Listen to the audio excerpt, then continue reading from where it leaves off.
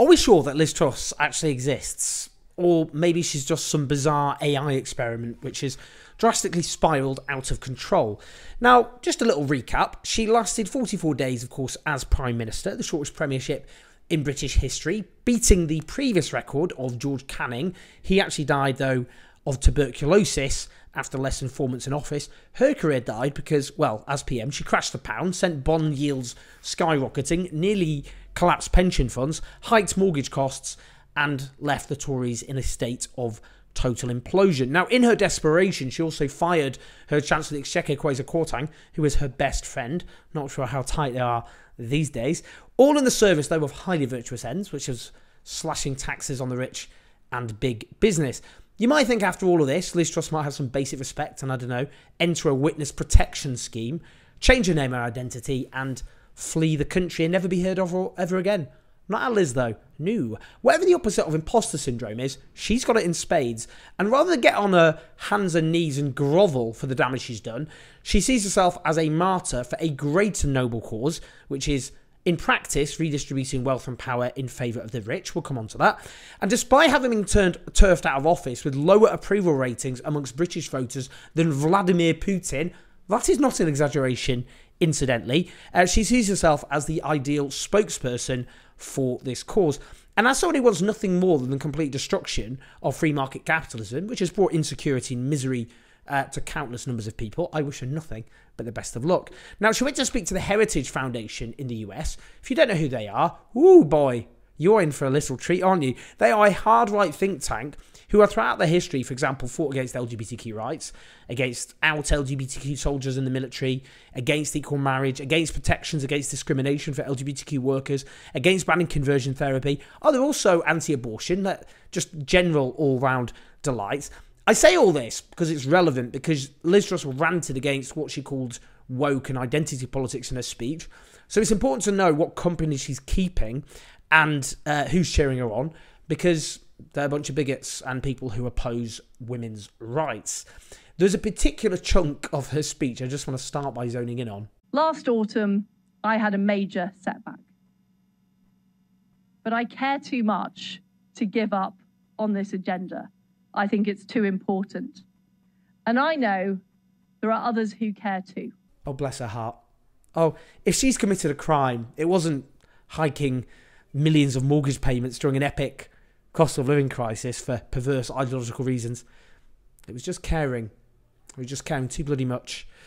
How long does sainthood take these days? What's the process? Can we fast track Liz? Anyway, let's just hear some more of her completely loopy speech, shall we? The sad truth is, what I think we've seen over the past few years is a new kind of economic model taking hold in our countries. One that's focused on redistributionism, on stagnation, and on the imbuing of woke culture into our businesses. I call these people the anti-growth movement, and they come in many shapes and sizes. There are the vested interests who don't want challenge and don't want competition. They've always been there. But they've been joined by socialists in environmental clothing, who in the name of combating climate change insist that we should simply stop virtually every kind of economic activity.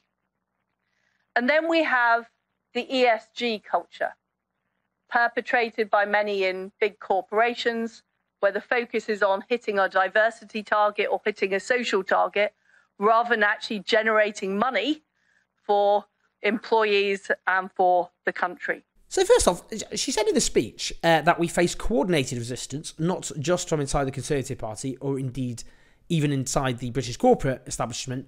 We faced it from the IMF and even President Biden. Sure, it's those bloody lefties, isn't it? In the Conservative Party, the City of London, big business, and the International Monetary Fund that took her down. Raging trots, running local Tory branches, hedge funds, and the bond markets. It could be that. That is one explanation. Or maybe when the Tories trashed a golden era of possibility under George Osborne, when the price of borrowing was low, they could have invested at the time without frightening the bond markets instead of doing slash and burn cuts. Since then, borrowing costs have surged. So now if you're going to propose whopping big tax cuts for the rich without explaining how they're funded, you're going to freak the markets out. Which is why, for example, a Labour government that wants to change things will have to commit to taxing rich people, something we will cover at length, don't you worry. Now, underpinning Truss's whole ideology is trickle-down, or the Laffer curve, if you want to give that nonsense a Google. You cut taxes on the rich, goes the whole spiel. That generates more wealth from which we all benefit. The problem is it doesn't actually work, which is, I think, a small hiccup, which needs rectifying in any ideology. You see, if you take Rishi Sunak, for example, he admitted de facto that it doesn't work because what George Osborne did for years is cut corporation tax. And the idea behind cutting corporation tax is that it will pay for itself because you'll get more wealth created and that means you don't lose money. But that didn't happen. I mean, companies sat on lots of money, but they didn't invest it. So cutting corporation tax didn't work, which is why Rishi Sunak, who is a right-wing conservative, ended up increasing corporation tax. Ideology collided with political reality. Now, I think it's interesting to look at why exactly Liz Truss is blaming what she calls woke culture. Because actually, in the period in which her ideology has dominated, average growth has fallen a lot, incidentally. And the smaller growth we've had has been less equitably distributed, which translates as stagnating and falling living standards. And it also saddles households with debt. Now, just a brief, I think we did, she was talking about history. She was trying to put this in historical context. Let's try and engage with her in the battle of ideas, shall we, with some facts. Unfortunately, Liz, facts do not care about your feeling, as the phrase goes. So after World War II, you had the post-war consensus in Britain. That meant nationalisation. About a fifth of industry was nationalised.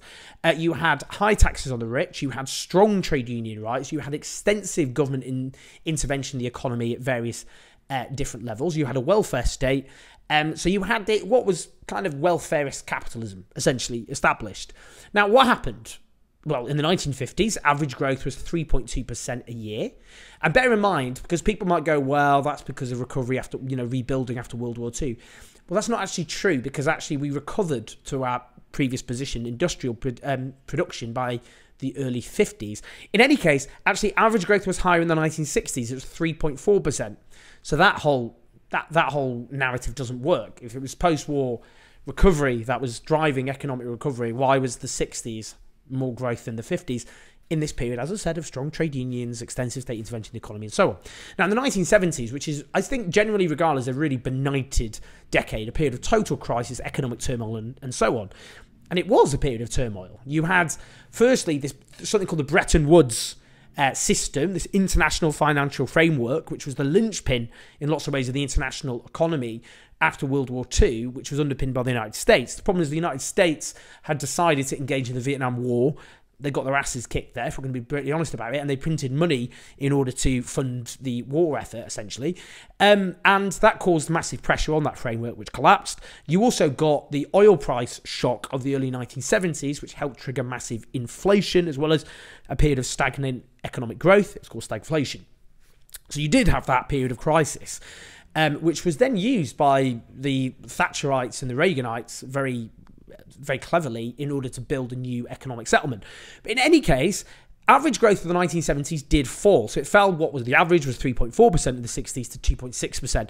That is a significant fall. But get this, in the 1980s, when Thatcher did her massive economic counter-revolution, mass privatisation, slashing taxes on the rich and on big business, smashing trade unions, generally just curtailing state intervention in the economy, it was the same average economic growth as this demonised decade, the 1960s, 2.6%. The difference is that growth was less externally distributed, so it was more likely to end up in the pockets of a few. So you had less growth for ordinary people, if you like. Now, in the 1990s, it fell again on average to 2.2%. In the 2000s, it fell again to 1.8%. And the 2010s, it was almost exactly the same as the weak economic growth of the 2000s, 1.9%, but at least the 2000s had the excuse of the 2008 financial crash, which brought the average down. So ever since we did what you could call Trussonomics, Reaganism, Thatcherism, that's her ideology, low taxes on the rich, deregulation, privatisation, all the rest of it, growth has fallen, and the less growth we have goes to fewer people. She knows this because she's not as stupid as she might make you think. So she invents a nonsense conspiracy theory and said it's woke what did it. The reason growth has fallen isn't because of the terrible economic policies which the British governments have introduced, Thatcherism. Oh God, no, it's nothing to do with that. It's to do with woke. Just use a label, which in practice means very little, because it's been stolen from African Americans who use the term to be awake to injustice, and just use it to just explain things which contradict your entire economic ideology and prove it to be a complete sham. So as ridiculous and frankly bizarre as Liz Truss actually is, let's not pin all of this on her. It's the ideology that she represents. That is the problem. Trussonomics, Reaganomics, Thatcherism, neoliberalism, free market capitalism, whatever you want to call it, it sucks. The results are in. It hasn't worked. It will never work, no matter how much Liz Truss bleats about it to hard-right think tanks in the United States. Please like, subscribe, do support us on patreon.com/owners84. I'll see you in a bit.